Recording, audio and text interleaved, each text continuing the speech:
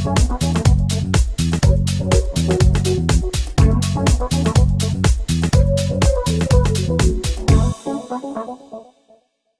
this tutorial, I'm going to show you how to make an IDXBroker quick search widget using the map search. So what you're going to do first is you're going to log into your IDXBroker dashboard and you're going to come into Designs and Widgets, and I typically always start at the Manage level. You can come over here and click on Add a Widget, or you can go under Widgets and you can click Create a Widget to get started. And the first thing you're going to do is choose Map Search.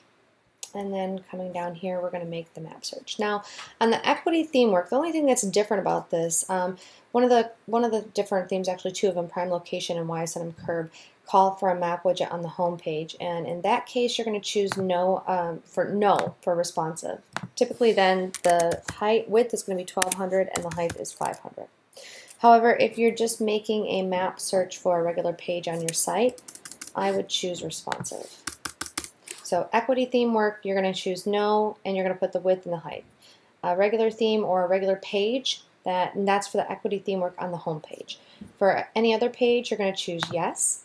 Give your widget a name, be descriptive so you know which page you're coming back to so that you can edit it in the future. And in this case, I'm going to do Sarasota community page. So I'm making a community page about Sarasota, and I want to throw a map search in there. So I'm going to give it the name. Default property type, I'm going to leave it residential. I am not going to put a price on this. Type of map, I'm going to leave it the road map because I like the road map, although you can change it to satellite or hybrid, which is a combination of road map and satellite. And you can switch between this after you've made the map search as well, so you can see which ones you like best. Now, this is the most difficult part for everybody, is to find the latitude and longitude. You can choose via address if you want and put in a street address and a postal code. I usually come to Google and go to Maps, type in city and state, and find my location. Now, in this case, it's going to show you the latitude and longitude right here. Here's the latitude. And here is the longitude. It's also showing you the zoom level. So right now it's at a 13. If you like this but you want to kind of zoom in a little bit more, zoom in a little bit more. You can also move the map around and notice that the latitude and longitude are changing. So if you wanted to maybe say Sarasota was more your main area that you wanted to kind of center in on your map, you could go right in on Sarasota and then zoom out a little bit and get that exact latitude and longitude. And if the island, Bird Key Island and Lido Key were also a major part, you might want to center in on that instead. Center your map, zoom out so you get your area, and then grab your latitude and longitude there. So I'm going to go ahead and go right back in and center in on Sarasota. Let Google do the work for me. Grab my latitude first. And then my longitude. And the zoom is set at 13 at this level. Here's where you're going to set your default zoom. Going to a higher number is going to bring you in closer. Bringing you out is going to bring you away further. So in this case, I'm going to go ahead and stay at the 13. And the last part, map ping clustering, enabled or disabled. If you're in a pretty rural area, you want to leave this as disabled. If you're in a pretty congested area, it's more city, there's lots of condos, especially condos, because properties stack up on top of each other in buildings, then you want to have this enabled. You can turn it on and see what it looks like and see if you like it, and always turn it off and come back and change it later if you don't. And lastly, the page that the map will be used on. So right here I've already created my new page. I've named it Sarasota.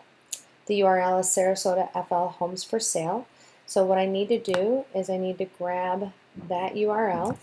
Now keep in mind that if you change the name of this page or you nest it under a different page, a parent page let's say, then the URL changes and you must also change it here. The map is directly dependent upon the URL. So we're going to go ahead and paste that in there. And then we're going to click Build Widget.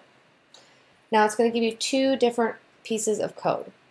If you have an equity code, you can skip the second part and automatically go straight to the first. If you don't have an equity code, then you need to put this code in here. So the first thing I'm going to do is I'm going to go ahead and grab my widget code, which is this portion, and inside the text editor I'm going to paste this in, and I'm going to update the code.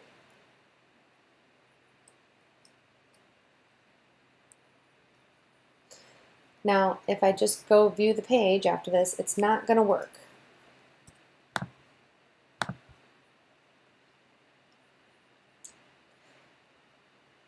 Or I lied. It does work. So the code might be already in this site. It shouldn't actually, though. This is going to show you what it looks like with the pin clustering. So you can see the pin clustering. And if you watch real quick, I can take the pin clustering off and it will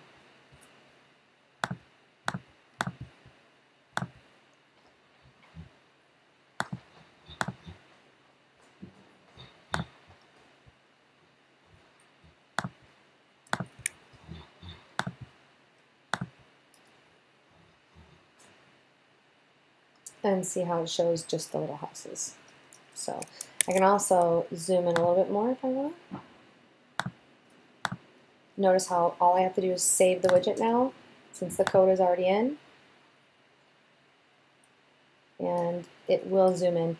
If you don't see this right away, give it a couple of minutes. Sometimes it takes a minute for the cache to clear. So now the other thing is adding in that extra code here. So this is basically a reference to the map provider's library. And it can go anywhere on the page, but they want you to put it in the head section. So you could put it into here, but my suggestion is to put it into the head of the theme. So if your theme has a section where you can automatically add in special code, then you want to add that here. And then the Avada theme, for example, that would be right here. So I'm going to add that in there. And that way I only have to do this once. And any other map widgets I make, I do not need to do this. So the page, if I refresh it, shouldn't change. It should work just exactly the same.